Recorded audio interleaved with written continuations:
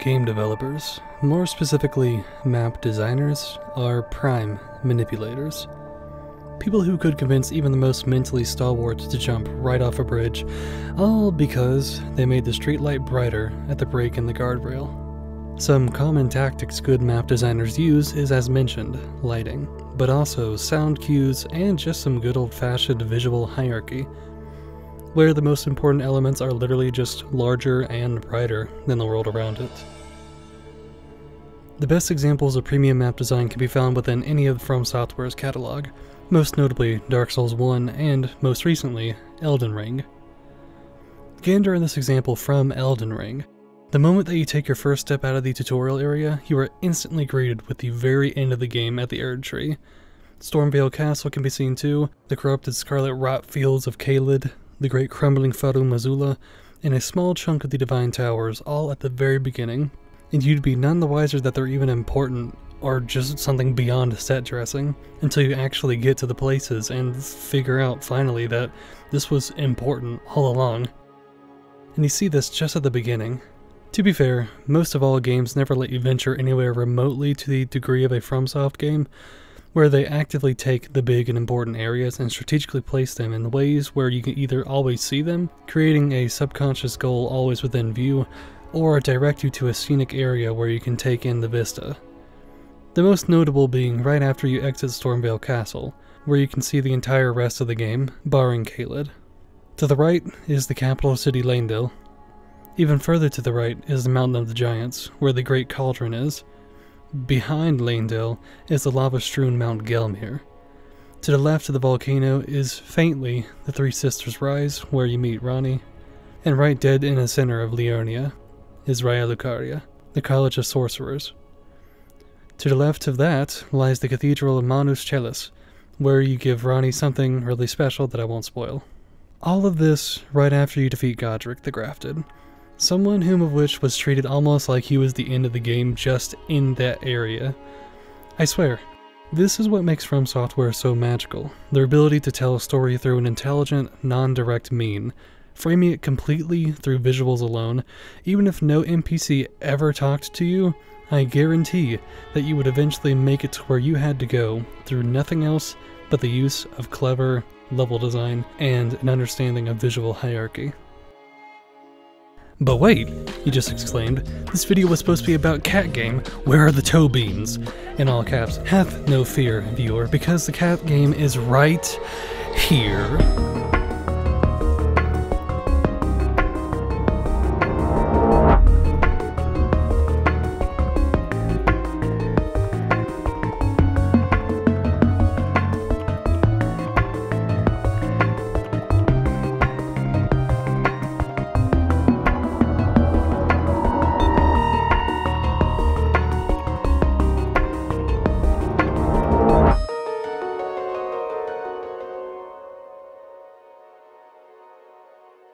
Walled City 99 is engulfed in mystery. Humanity has been gone for what could be a millennia, either all killed from a mysterious plague, or have just simply left one day. Stray sees our unnamed orange tabby cat plunged into this mysterious, hermetically sealed cityscape, constantly bathed in darkness. Inhabited by bipedal and sentient helper bots who have evolved all on their own, even creating a new language which is comprised of hundreds of human languages, the most notable being Japanese, Korean, and, funnily enough, I think some Farsi too. Beyond the robot inhabitants lie the ever-so Half-Life inspired Zergs, the only living thing left in the city presumably, barring our furry protagonist of course. They multiply and spread like a cancer, ever spawning, never the provider of levity, consumers of all and subservient to none, a hive mind with only one objective, to consume. Stray sees the player traverse the Neon City with nary a map nor compass, relying exclusively on visual hierarchy and lighting. Truly a risky play by B12, the devs, but if done correctly, can provide the consumer with an unequivocal dosage of immersion. Thankfully, I am as happy as can be to be able to deliver the good news that this game rocks the house with its methods to deliver unto the player the path forward every time, through nothing else but good direction. Starting simple, we are taught with our cat brains to simply follow the pretty lights strewn out by an unknown redeemer, beginning easily with bright neon signs that decorate the path ahead, all surrounded by nothing but dark grays, stuff that really contrasts the bright and in-your-face signage, to string lights that lead upward to salvation, away from the dangers of falling into the dark abyss below. These moments become incredibly handy later on, when danger finally unveils itself in the form of a literal flood of zerks, their primary color being what slathers their territory, a pulsating and fleshy orange hue, absolutely disgusting, but in the best way possible, because now our subconscious knows what to avoid at all times. All we have to do is follow the lights set out in front of us that are a different color from the zerks. We follow neutrals, starkly contrasting to the orange, shades of whites and blues, the colors used for hope and solace. But furthermore, visual hierarchy guides us simply in the moments of mundanity as well. The slums is the first of 3 hub areas you encounter throughout your journey in Walled City 99, crowned also as the most dense by far. We entered the slums through the Dead City, an area marred by the pustule proto-zerk egg sacs and the sinewy tendrils of cancerous orange flesh, ever spreading and radiating its red-orange aura. From the slums leads into the residential district, only accessible after some general problem-solving and exploration within the safe zone. But before you even reach that, you must delve into the heavily infested area of city only known as the rooftops. Right here, we're struck with some of that same energy which emanates from the Souls series. Probably the most stark example of visual hierarchy, as it is responsible for loosely guiding the player in the direction of the objective. One lone, tall, under-construction building, dominating the light-polluted skyline. 2 massive halogenic construction lights illuminate the tarp, almost as if screaming, "This is where you need to go." But if that still wasn't enough, look at the cranes above you. The one directly overhead points straight to the tip of the next one, and then that creates a path straight to the 3rd crane, which is then pointing directly to where you need to go, the very tippity top of the unfinished building. But even more besides that, the 3rd crane doesn't only point at the building, you actually go and cross the crane yourself. It's a little on the nose, but that's awesome still. It's funny because you think we're done. No. You need only direct your gaze to this clip of me standing still, focus on the main building, and now bring back and widen your peripheral. The focal point of this still shot is of course the tall and bright tower, but notice what's around it, the encapsulating it. I see a spiral created entirely out of a Walled City 99 ceiling, the aforementioned cranes, and finally, the very buildings framing the entire scene below them. Blue 12 used a f***ing Fibonacci sequence, be it intentional or not, to tell you exactly where you needed to go.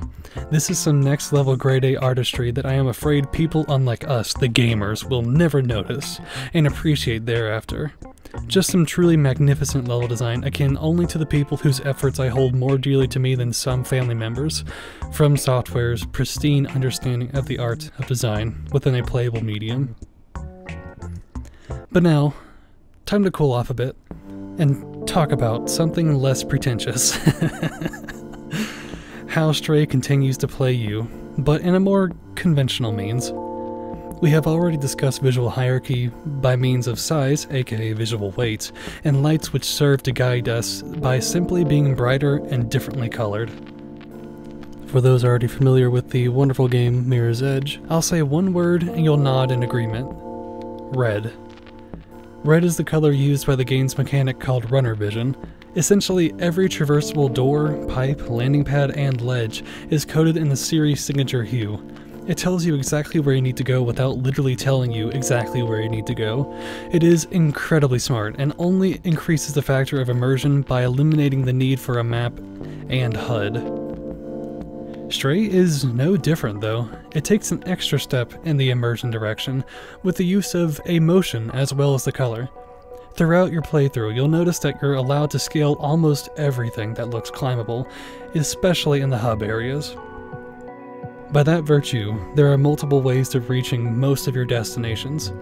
Look at the air conditioners unique to the others, the ones that feature a direct path to any given spot. Their colors are always either red or yellow, and are constantly blowing red ribbons. It is on the nose, yes, it is, but that's okay because sometimes it's all we need to go from lost, confused, sad, and scared to enlightened, confident, happy, and hopeful. I mean, just take a look at this. The developers are so confident in their map design and ability to telegraph the correct path to the player that they left in an option to simply turn off the jumping prompt. That's a little intense. Though of course, they could have easily just have been considerate for YouTubers like me who need cinematic footage like this to not have a fat button prompt on screen the entire time. Pick your poison, I guess. Stray succeeded in many ways.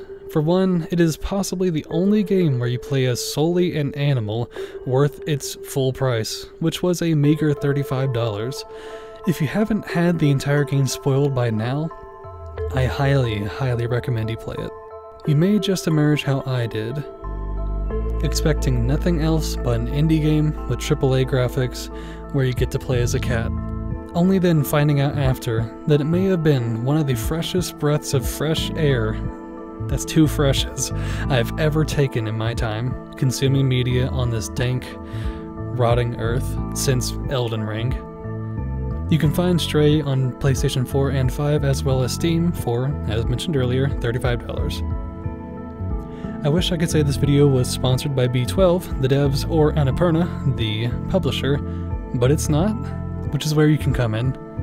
Join my malignant armada of fellow gamers just like you in our search for a promised land of gamerdom. It's free, just press the subscribe button if supporting me seems like a pretty nifty pastime. Of course, liking and especially sharing are the best ways to get me out there, beyond a subscription, so if commitment's your vice, one of those is of course just fine too. I'll see you around soon. Thank you. Next video may just involve a certain spirit guide with daddy issues. See you then.